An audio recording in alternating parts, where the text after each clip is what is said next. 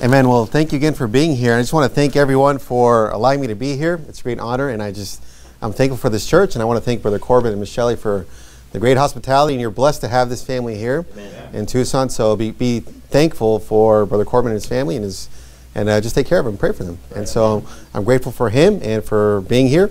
And we're there in 1 Kings 19, and if you would, as we read in 1 Kings 19, we read about a great prophet, Elijah. And of course, there's a lot in the Bible about a great man of God like Elijah. And in 1 Kings 19, we come into a dark time in Elijah's life. We see Elijah going through a difficult time. He's a man who right now he's tired, a man who is depressed, who is in distress. And we see a low time in his life, a valley in his life. And what you must understand is, in life, there's going to be mountains and there's going to be valleys. There's going to be times when you and I, we're going to feel like we're on top, when we're on the mountaintop. But there will be times when we feel like we're low, like we're going through a valley. And in life, thinking about today being the 1-year anniversary of this church, that's a mountaintop for this church. Amen. And it's a mountaintop hearing the salvations that have been done this year. The fact that lives are being changed, the fact that the church is growing, you're in a new building. These are all mountaintops. There's a new baby in the room. Praise the Lord. That's a mountaintop. But in life is not all about the mountaintops. There will be valleys in life, times that we struggle like Elijah. And what's interesting about 1 Kings 19 is that this chapter comes right after the mountaintop experience for Elijah. If you go to 1 Kings 18 and look at verse number 37, 1 Kings 18, we're going to see the mountaintop of the life of Elijah. When we see Elijah versus the prophets of Baal, the showdown in Mount Carmel. And notice what the man of God does in 1 Kings 18, verse 37. Here we have Elijah speaking to God. He said, notice, "Hear me, O Lord, hear me." And here we have Elijah, and he's facing 850 false prophets.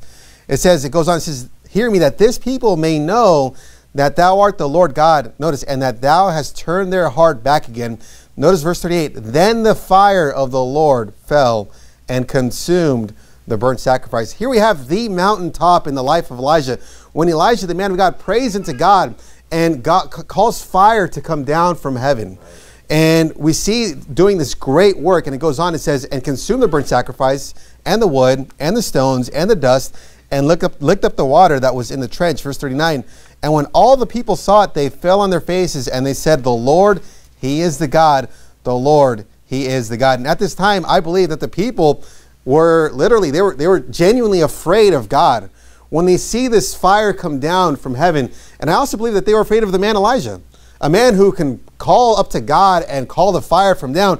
And we see the mountaintop for a man of Elijah, who people saw him call down fire from heaven. Notice verse 40. Notice the boldness of the man of God. It says, "And Elijah said unto them," verse 40, "Take the prophets of Baal, let none of them escape. And they took them, and Elijah brought them down to the brook Kishon, and slew them there." Here we see the boldness of the man Elijah. And in your life and in my life, there will come times in our lives when we're filled with the Spirit, when we're bold, when we're strong, when we have the power of God in our lives, when we're on the mountaintop facing 850 false prophets, and we see a great victory done in God through us.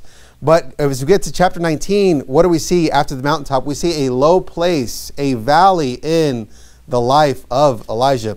Look at verse number 1, 1 Kings 19, verse 1. It says, "And Ahab told Jezebel all that Elijah had done, and withal how he had slain all the prophets with the sword.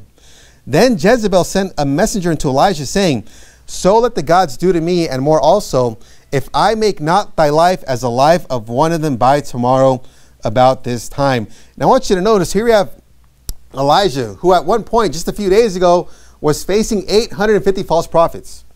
With boldness, with power, confronting them, calling upon God. And here we have in 1 Kings 19, a woman, one single woman making a simple threat to what was once a strong man. And notice the response in verse 3. Notice, "And when he saw that, he arose and went for his life."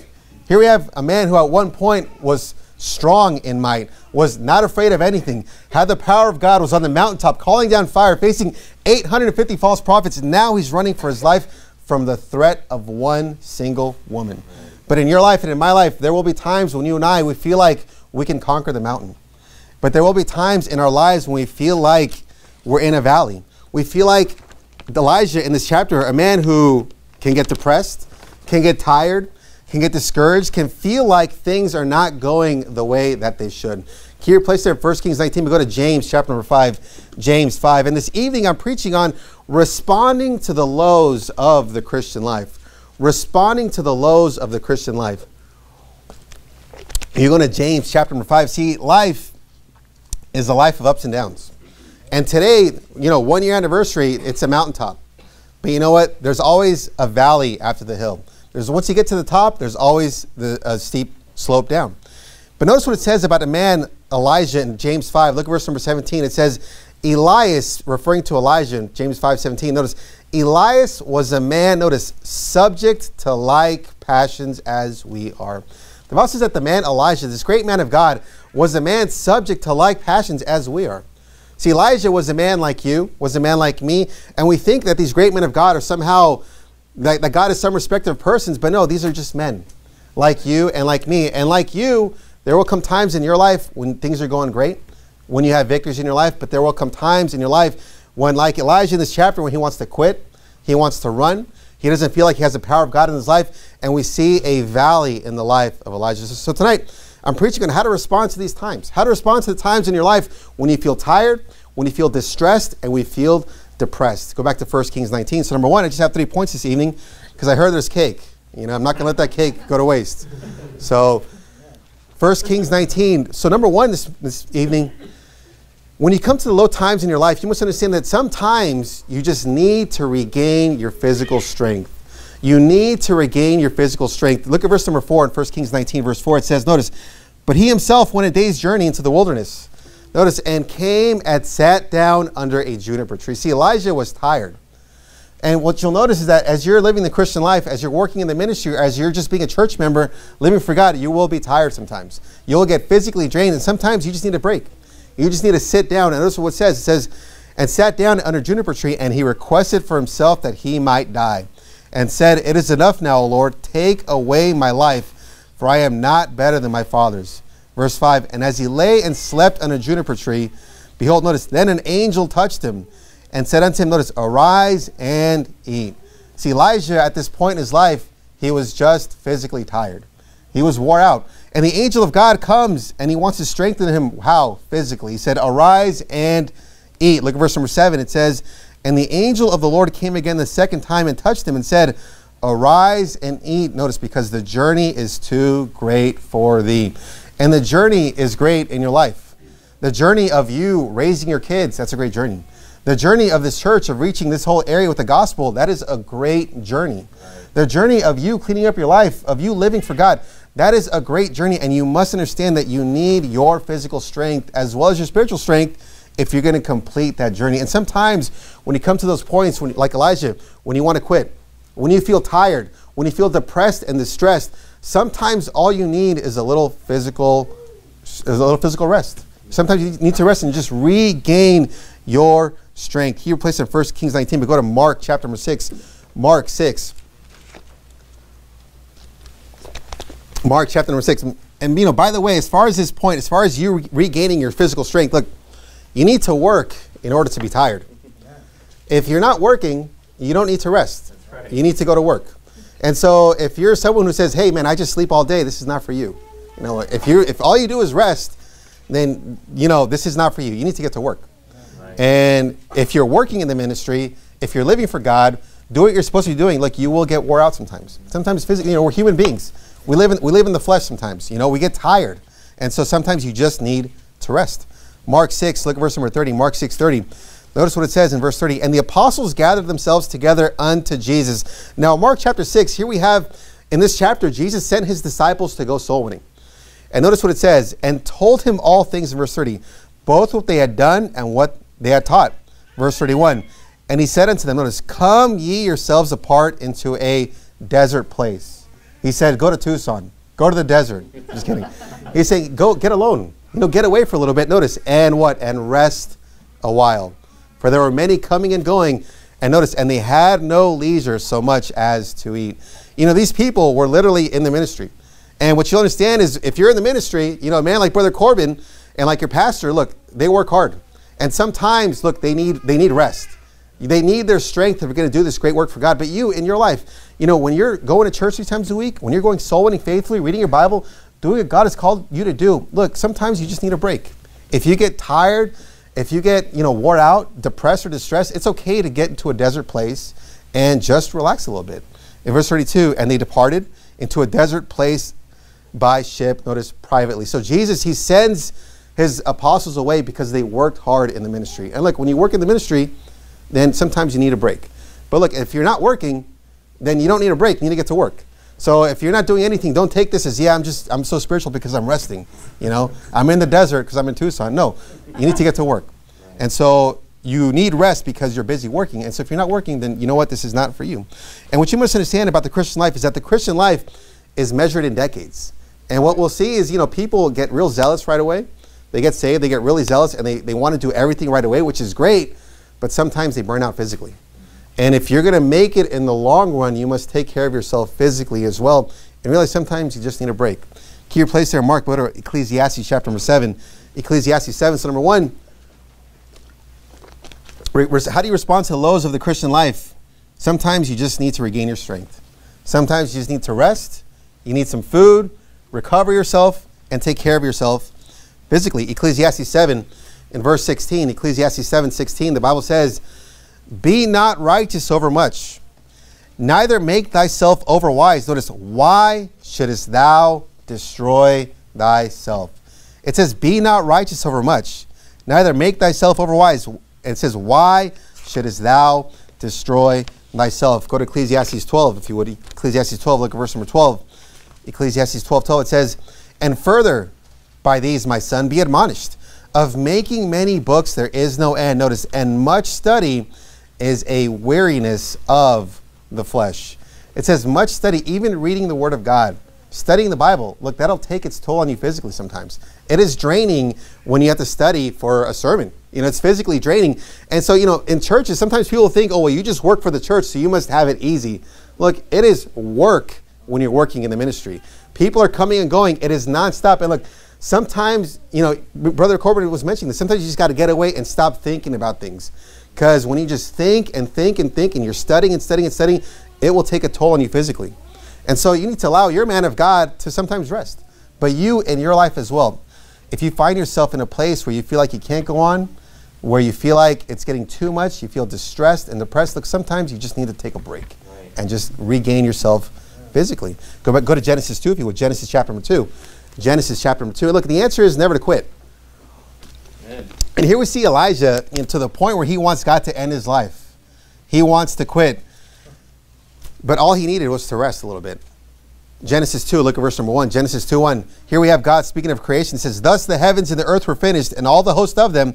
And on the seventh day, God ended, notice, his work, which he had made. And he rested on the seventh day from all his work, which he had made. See, even God, when he created the world, it says he took a day to rest. And here's the thing, you rest because you work. So if you're not working, then you don't need rest, you need to get to work. But sometimes in life, when you come to these points, realize it may just be you're just tired physically, and that's okay. God says it's okay. Jesus said, you know what? Go to a desert place, relax, and take a little break. Go back to 1 Kings 19. So how do you respond to the lows of the Christian life? Because look, the lows will come. It's not always a mountain. The lows will come. Sometimes you just need to take a break. Thinking about this point, thinking about the Red Hot Preaching Conference. The Red Hot Preaching Conference is definitely a mountaintop experience if you go there. But let me tell you something. It is exhausting working, in the church, putting that thing on. It takes days to recover from that. Right. And sometimes, after the mountaintop, you just need a little bit of a break. It's the same thing in your life. If you feel like, man, I've been going and going, marathon this and conference this, realize sometimes you just got to take a break.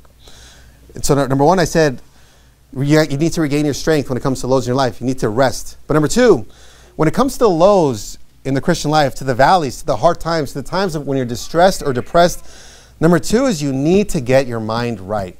You need to get your mind right. What do I mean? We'll look at verse number 9, 1 Kings 19, verse 9.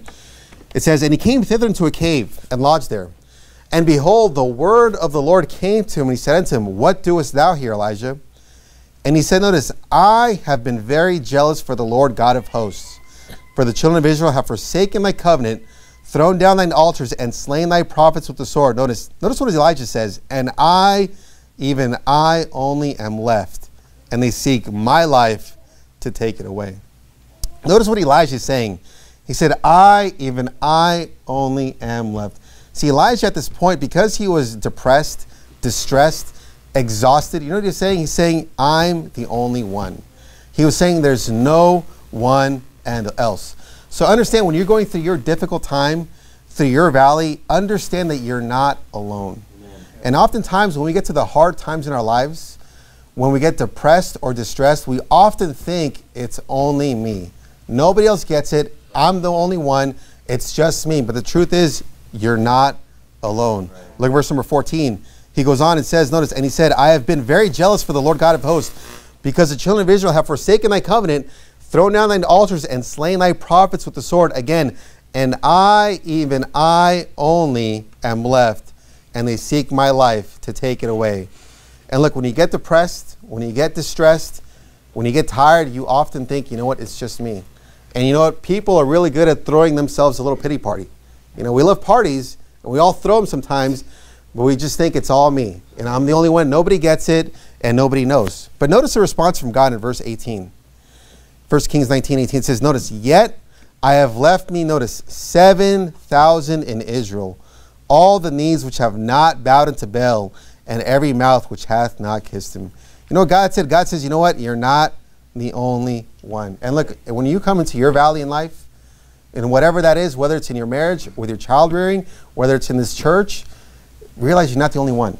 You know, your story isn't unique. You're not the only one. There's other people that are going through the exact same thing you are, but sometimes we get to this point, like Elijah, where we think, I'm the only one, but God says, no, there's 7,000 people just like you. And so realize you're not the only one. Go to 1 Peter 5, if you would, 1 Peter chapter number 5. And look, we've all been there, where we think, man, nobody gets it. I'm the only one. And we like to throw ourselves these little pity parties. But we must understand, look, you're not the only one. And so when you come to these times of valleys in your life, realize it really is a mental game. It's a mental struggle. So realize when you get there, you're not unique. You're not the only one. You know, yes, you are special, but you're not that special. 1 Peter 5. 1 Peter 5. We saw this in the morning. 1 Peter 5, verse number 8. Again, be sober, be vigilant, because your adversary the devil, as a roaring lion, walketh about, seeking whom he may devour. Notice verse 9 again. Whom resist steadfast in the faith, knowing that what? That the same afflictions are accomplished in your brethren that are in the world. See, whatever you're going through, realize that the same afflictions are accomplished in your brethren in the world. Go to chapter 4, verse 12, 1 Peter 4:12. It says, notice, 1 Peter 4:12, beloved, think it not strange. What does that mean? Don't think you're unique. Don't think you're the only one. Think it not strange concerning the fiery trial which is to try you, as though what? As though some strange thing happened unto you. We often think, oh man, I'm unique. This is my story. But don't think that some strange thing happened unto you. What's happening to you, the values that you're going through, hey, people have been there. You know, people understand. And don't think you're the only one. Verse 13, it says, but rejoice inasmuch as what? As ye are partakers of Christ's suffering, that when his glory shall be revealed, you may be glad also with exceeding joy. And look, Jesus Christ, you know, he was tempted in all points like as we are. Amen. You know, he struggled as well. He cried as well. Right. You know, he was tired as well. He needed to rest as well. So you, in your valley, you know, Elijah was a man subject to like passions as we are. He's not unique, and you're not unique. I'm not unique. Look, all of us, we go through times where we just need to take a break and relax. And when you're going through your hard time, realize in your mind, you're not the only one. Because like it's easy for us to think, hey, nobody else gets it. But you know what? You're not special. And so go back to 1 Kings 19 if you would. So number one, you need to regain your strength. Number two, you need to get your mind right. What does that mean? Realize you're not the only one. But also understand that life is not all about the mountaintop. Life is not all about the mountaintop. I want you to notice what happens in verse number 9 again. 1 Kings 19, verse 9. And he came thither unto a cave and lodged there. And behold, the word of the Lord came to him, and he said unto him, what doest thou here, Elijah? And he said, I have been very jealous for the Lord God of hosts, for the children of Israel have forsaken thy covenant, thrown down thine altars, and slain thy prophets with the sword. And I, even I only am left, and they seek my life to take it away. And notice the response we have from God in verse 11. And he said, go forth, stand upon the mount before the Lord. And notice, and behold, the Lord passed by. And notice, and a great and strong wind rent the mountains. I want you to notice that a great and strong wind passed by Elijah. And you would think, man, here we have God's power before him. But notice what it says. And break in pieces the rocks before the Lord. Notice, but the Lord was not in the wind. It says that this wind that break the rocks, you would think, man, here's the power of God. But here it says, notice that the Lord, he was not in the wind. And you and I would think, man, God is definitely in that wind. But it says, no, God's not there. It goes on, and it says, and after the wind, notice, an earthquake. And you and I would think, man, here we have the earth shaking. And we would think, man, here is definitely the power of God. Here is the Lord. But notice, but the Lord was not in the earthquake. It goes on, and after the earthquake, a fire. And you must think, surely this must be it. When the chapter before, here we have Elijah calling upon God, and God sent fire down from heaven. And you would think, here is the power of God. But notice, it says, but the Lord was not in the fire. See, oftentimes we think that the Christian life is all about the wind, that it's all about the earthquake, that it's all about the fire, that it's all about the mountaintops. You say, what are you talking about? Oftentimes we think that the Christian life is all about the Red Hot Preaching Conference. It's all about this mega marathon. It's all about the 1-year anniversary. It's all about these big events, these exciting things where we see the wind, where we see the earth shaking, we see the fire. We think surely this is all what it's all about. But God says, no, it's not in those things. See, I believe that God was teaching Elijah a lesson in life, that you know what, life is not all about the mountaintops. And look, the mountaintops are great. They're going to be there. Hey, today's great. But you know what? Wednesday night's coming. Thursday night church is coming. So life is not all about the mountaintops. So the point is, don't be a spiritual adrenaline junkie. When you think, man, it's all about this main event. And look, I know people in Sacramento who they will only show up to church if Pastor Anderson shows up, who will only go to church at the Red Hot Preaching Conference. There was a couple there that showed up at the conference who live in Sacramento, but they only show up for that event. And I'm thinking to myself, is that what you think Christianity is about? Just that one main event? Right. But notice what it says in verse 12 again. And after the earthquake, a fire, but the Lord was not in the fire. And notice, and after the fire, a still small voice. You see, what is the Christian life? The Christian life is the still small voice. And look, the earthquakes are exciting. The fires are exciting. The wind is exciting, but realize it's not all about the mountaintop. See, when does Christianity begin? Christianity begins tomorrow morning when you wake up and you listen to that still small voice. When you pray to God and nobody's watching you. When you spend time alone with God and nobody knows it. See, the Christian life is not all about just the main event. No, it's about the still small voice in your life. The question is, where are you going to be on Thursday night when, hey, it's not a special night, when nothing really is going on? It's just 1 Timothy chapter 4. You know, where are you going to be? See, that's Christianity.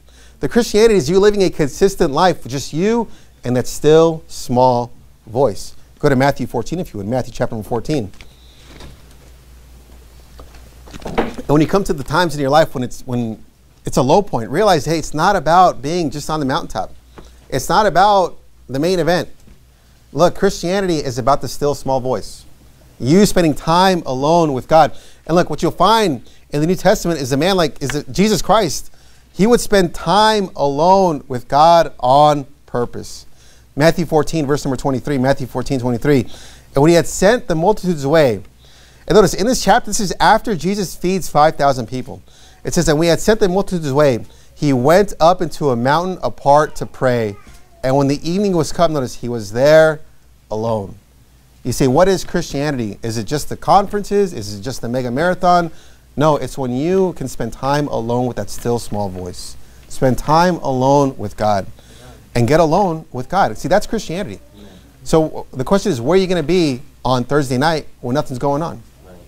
Are you going to be with God's people in God's house? Where are you going to be tomorrow morning when nobody's watching you? Are you going to be reading your Bible, spending time with a still small voice, or just waiting for the next main event? Right. Go, if you would, to Luke chapter 1. Luke 1. Luke 1. So understand that the Christian life is not all about the mountaintop. And look, you know, I get excited about things too. You get excited about things too. But here's the thing. And it seems to me, people online, they're just waiting for the next main event. And they just want to pop out when something big happens. But where are you when nobody's around? Where are you when there's no event going on? Are you with that still small voice? Luke 1, look at verse number 80. And the child, in verse 80, here we have John the Baptist. Notice, and the child, John the Baptist, grew and waxed strong in spirit. Notice, and was in the deserts till the day of his showing unto Israel. See, before John the Baptist came on the scene, you know what he did? He spent time in the deserts, waxing strong in spirit, growing in the Lord, spending time alone with that still small voice. You say, I want to be used by God someday. I want to be used by God maybe to preach the word of God. What are you doing with the still small voice? Because you're not going to get there if you're not spending time alone in the deserts with the still small voice. And look, here's the thing. Main events, the fires, the earthquakes, the winds, the conferences, they can get you boosted, but it's only short term. What gets you through the long run will be that still small voice. You spending time alone with the word of God. Go back to 1 Kings 19. So number one this morning, responding to the lows of the Christian life. Number one, realize when you get there, sometimes you just need to regain your strength. Sometimes you just got to rest. You got to eat, get yourself right physically. But number two, you got to get your mind right. Realize you're not alone. You're not that unique. People have been there. And you got to realize that it's life. The Christian life is not all about the mountaintop. There will be valleys in the mountaintop, in the Christian life. But number three, when you get to your low place in your life, when you get to a point when you feel distressed, depressed, like you want to quit, number three, realize that people need you. Realize that people need you. Look at verse number 15, 1 Kings 19, verse 15. It says, and the Lord said unto him, go, return on thy way to the wilderness of Damascus. And when thou comest, notice, anoint Hazael to be king over Syria. And Jehu the son of Nimshi shalt thou anoint to be king over Israel. And Elisha the son of Shaphat of Abel Meholah shalt thou anoint to be prophet in thy room. It's funny, but in the middle of Elijah's depression, of him wanting to quit, God says, you know what, Elijah, people need you. Right. I need you to go anoint these three men to do the purpose that God has called you to do. And in the same way, look, when you get to your place, when I get to my place, realize that people need you. You know, me as a father, when I get to my low place, look, I can't just stay there. Why? Because I have a wife. I have 3 kids, another one on the way. Realize that I could just throw a pity party for myself all day, but what about my kids? Right. Do they need a father who's just in pity, just saying it's all me, boo-hoo? No, he needs them to lead them. The same thing you in your life. You know, if you're a mom, look, there's times when you get depressed, distressed, but realize your kids need you. Your husband needs you. This church needs you. People in your life need you. So realize that when you get there, Elijah, don't think you should quit. No, because you know what? People need you to get to work.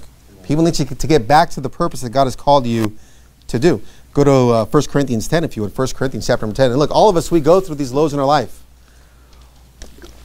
But realize that, you know what? You affect people, and people need you. You don't live on an island. The choices you make and the decisions you choose to do affect other people. 1 Corinthians 10, look at verse number 24. 1 Corinthians 10, 24. The Bible says, in verse 24, let no man seek his own, but every man another's wealth. The Bible says that let no man seek his own, meaning what? Meaning it's not all about you and your problems and your pity party, but it says no, but every man another's wealth. Go to chapter 9 if you would, 1 Corinthians 9. 1 Corinthians 9, look at verse number 20. 1 Corinthians 9:20, it says, and unto the Jews I became as a Jew, that I might gain the Jews.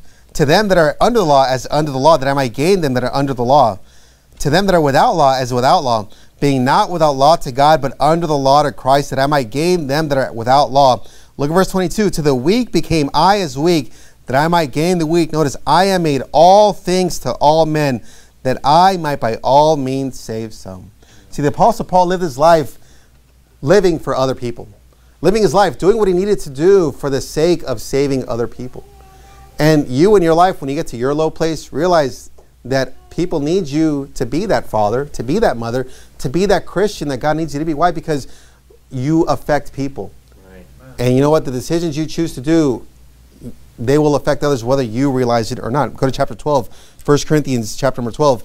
And same thing in this church. 1 Corinthians 12, realize that this church is a family, whether you know it or not. 1 Corinthians 12, and you in this church, you affect other people.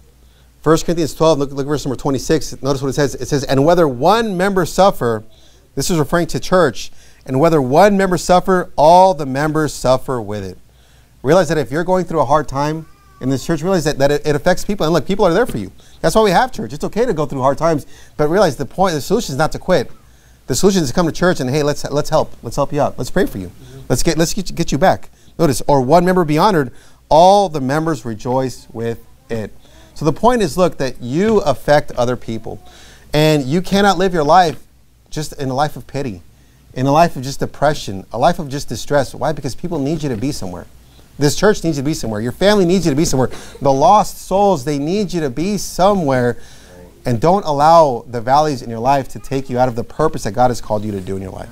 Don't allow you to get to the point like Elijah where he wants to quit. The Bible says in Philippians 2, it says, look not every man on his own things, but every man also on the things of others. See, it's not all about me and what I want. It's about other people. And so in our Christian lives, we should realize we should put other people first. So number one this evening, how do we respond to the Christian life? Number one, sometimes when you get to your low place, you just need to regain your strength. You need to relax. You need to rest, recover yourself physically. Number two, you need to get your mind right. Realize that you're not alone. Other people have been there. And realize it's not all about the mountaintop. And number three, you must realize that people need you to be where they need you to be. Go, if you would, to James chapter 1. James chapter 1. James 1, and we'll end here. James 1. What you must understand about the valleys is that you must allow the hard times, the valleys in your life, to strengthen you. You must allow the valleys to strengthen your faith, to help you grow. Because the truth is, I don't have to go around and ask you, but I'm sure you've been through a hard time in your life. I've been through hard times in my life. But you allow those things, those times, to strengthen your faith in the Lord. Right. James 1, look at verse number 2. The Bible says, James 1, 2. It says, my brethren, count it all joy when you fall into diverse, notice, temptations. What is that? Those are the trials in life, the hard times. It says, count it all joy. Verse 3, knowing this, that the trying of your faith worketh patience. And what you'll notice is that when you go through hard times and you get victory, and you go through them again and get victory, it'll help you gain patience in life. It'll help you, give you some experience. Verse 4, but let patience have her perfect work. They may be perfect and entire, wanting nothing. It says, let patience have what? Her perfect work. Realize that in the valleys, God is still working on you. God is still working in you. That it's not all about the mountaintop. And it says, they may be perfect and entire, lacking nothing. You see, how is God going to make me the Christian that he wants me to be? It's through the hard times in your life. Look, right. It takes pressure to make a diamond. Right. And the only way that God is going to purge you in your life, the only way he's going to make you grow is through putting you through the fire. Right. To allow you to go through those hard times in your life and realize that that's God working in you. That it's not all about the fire. It's not all about the wind. It's not all about the earthquake. But no, it's God wanting to get you alone with him with that still small voice. So if you're at a mountaintop right now, hey, that's great, but realize there's a valley coming. Or if you're in a valley right now, realize, hey, God is working in your life. God wants you to spend time with him alone in the still small voice. And the answer, Elijah, is never to quit. The answer is to keep going and allow God to work in your life. Let's close in prayer.